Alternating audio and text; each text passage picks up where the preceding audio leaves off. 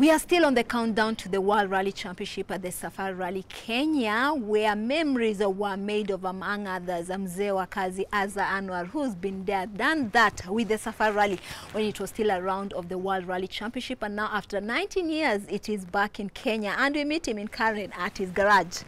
Azar, we are actually sitting on one of your cars, 1982. Some of you are not even born. True. This car was the first car that I got brand new, and it came here especially for the Safari Rally. At that time, Safari Rally was World Rally Championship, and it was a new model we had not seen. We were so excited at that time. And in 1981, I finished the Safari in an old car as a first timer. Yeah. In 1982, with a brand new car, we didn't manage to finish. It fell apart.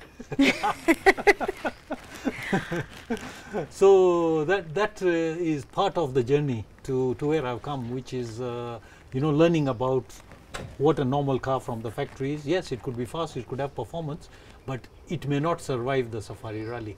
So you have to adapt them, and you have to develop them with a lot of work. And we did. In 1988, with this same car, we were second in this category in the Kenya Championship with Abdul Sidi. He was my navigator for the whole season, 1988.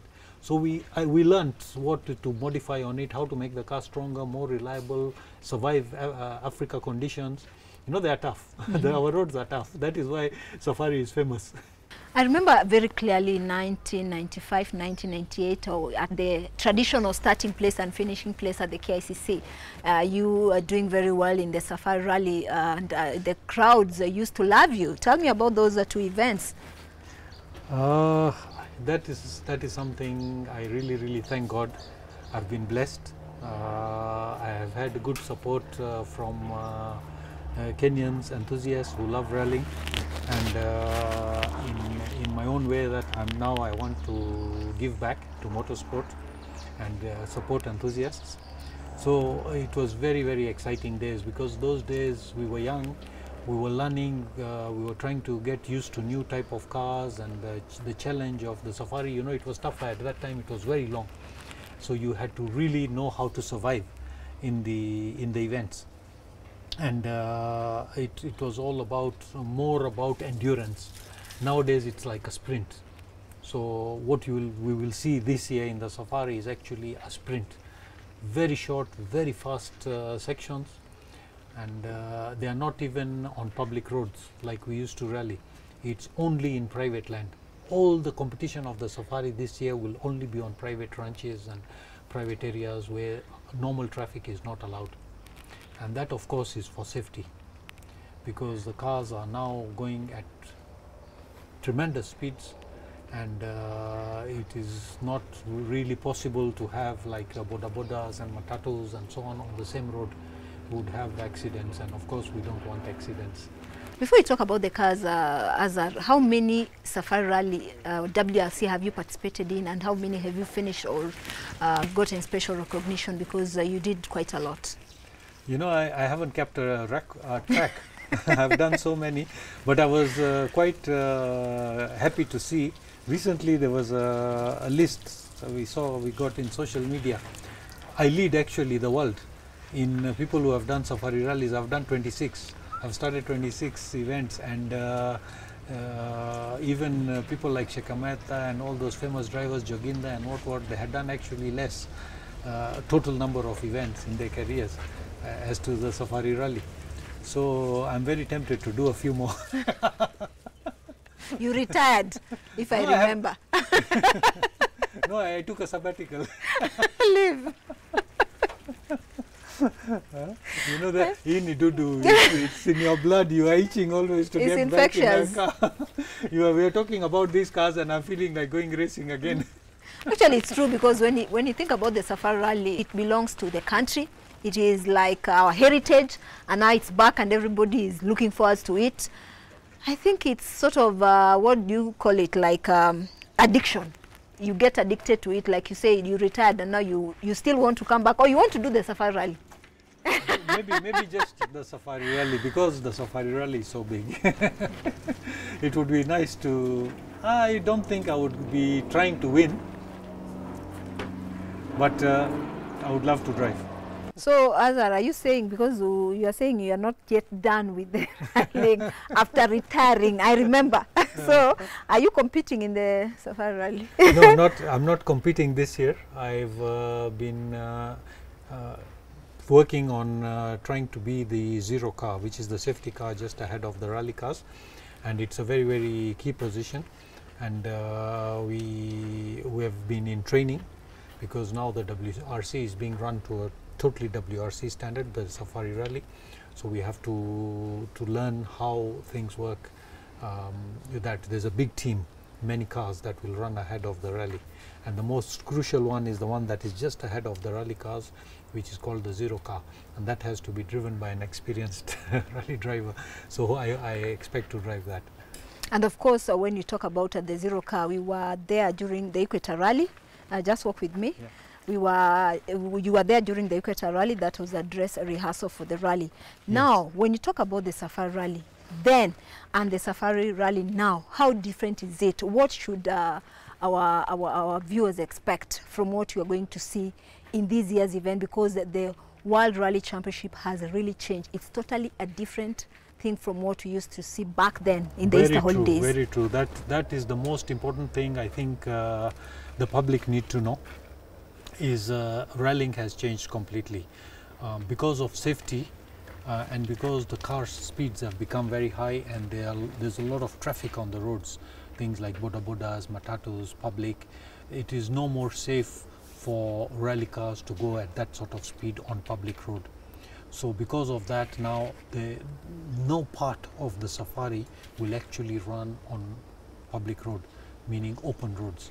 They will be on closed roads. Closed means private roads like big ranches and so on, where it's possible to close off a section of the road from normal traffic.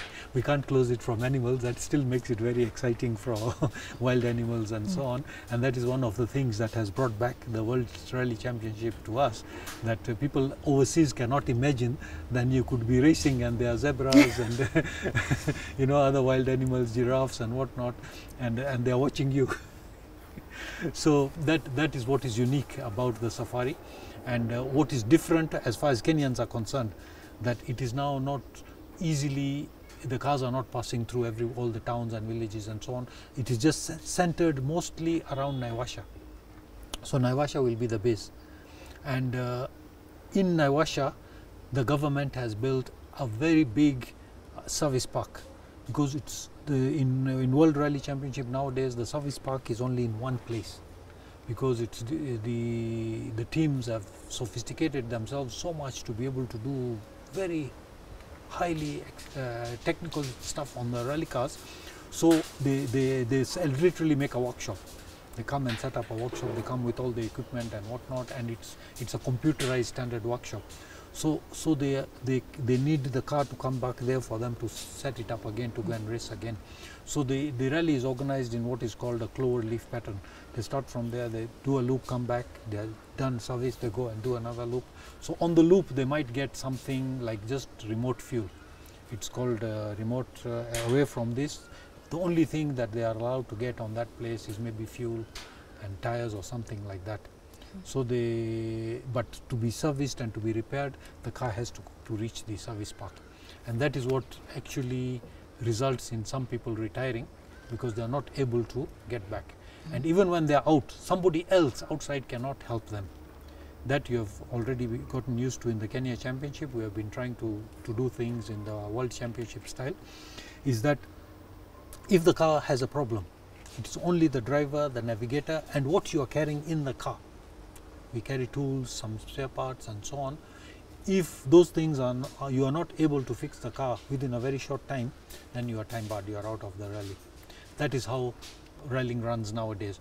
In the old days, we could be 9 hours behind the leading cars and we were still in the rally, and I was still winning my class at that time. Like you 9 did. hours behind. Like you did. Let's now talk about, as I cross over to the other side, you can have a seat. I'll be the navigator in a steel car. Talk about talking about the World Rally Championship now, and the cars, and actually one of the developers. Tell us the difference.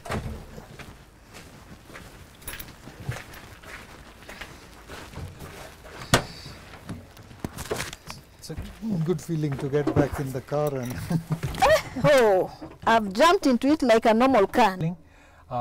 this car has won its class in the Safari Rally, I think 97. In 96, when we built it, it has done the Africa Championship, and we were second overall in the Africa Championship. It has rallied in South Africa, Zimbabwe, Kenya, Uganda, and places like that. It's a good piece of nostalgia, but it still runs. It still starts and drives, and I've kept it. I've looked after it.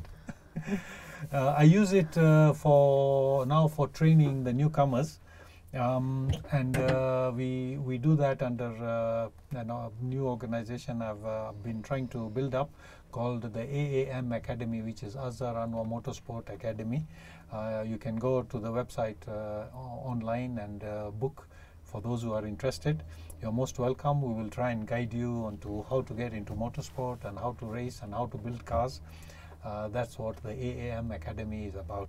It's great that Azar Anwar Motorsports Academy is giving opportunities to enthusiasts to be involved in various aspects of the motorsports in the country in various areas. Be it those who are interested in competing, there's guidance. For those who are interested in maybe volunteering in organizing or in service crews.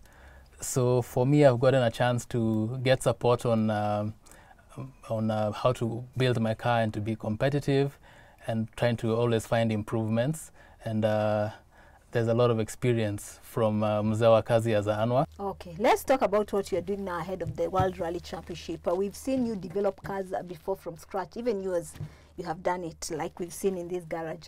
And you're developing some cars for the World Rally Championship, which we are all looking for as a two. And I think you can share something. You can share some of the developments. Okay, yeah. the big news, there's big news, is that for many years I have been trying to convince motor companies that rather than spending a lot of money and buying very expensive cars from overseas that also need technicians from overseas to come and prepare those cars. I have managed all throughout my time is to build cars locally here, and I think it's a great blessing for Kenya that Toyota Motor Corporation of Japan, they recognized our history. They took up the challenge. It was like a challenge I gave them that we can actually prepare cars in Kenya for the WRC, and we have received 2 new model Toyota Yaris rally cars, which they're not rally cars, they're actually normal cars, which it is our job now to adapt them to work in the Safari Rally. We have already started working on that, and that is something very, very exciting. I'm really looking forward to it, and it is the car of the future, because currently in Kenya, most of the drivers, they are running very old vehicles, the Mitsubishi Evolutions and the Subaru STIs, which are now outdated. So we have to now keep up, and we have to get in with the latest cars.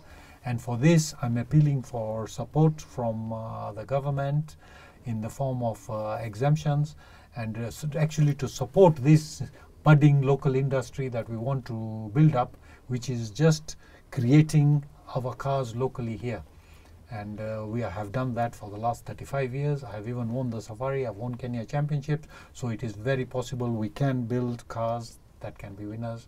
We can build them here locally. So you'd better watch out. You never know who'll be driving one of these cars in the World Rally Championship. Made in Kenya, for Kenya, by Mzee wa Kazi. Parting shot, because I will be keeping you in touch with the developments at his workshop, because we are really looking for to that car or cars. So what is your parting shot as we head toward the big one, the Safari Rally in Kenya, back after 19 years? Okay, for the public, the easiest way to know what is going on in the rally is to follow the rally online. So wherever you are, you can just go on your phone, on your laptop or whatever, you get the link, and you can actually follow it live. There will be live tracking on all the cars. On a map you can see the movement of the cars in live real time. You'll know when a car has stopped, when it has a problem. It will be the best way to follow the cars, because you can literally see them in all the stages. And of course, I'm sure you will. Yes, KBC. I was waiting for you to say that. KBC will be broadcasting it live, as we did all those yesteryears, Azar. Yeah. Tupigie debe.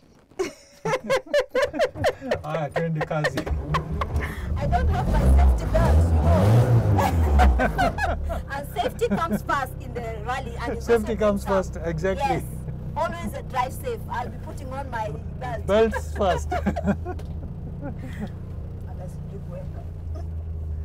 Turn this one round. Yeah, okay. Yes, there you are. Then you have another one there.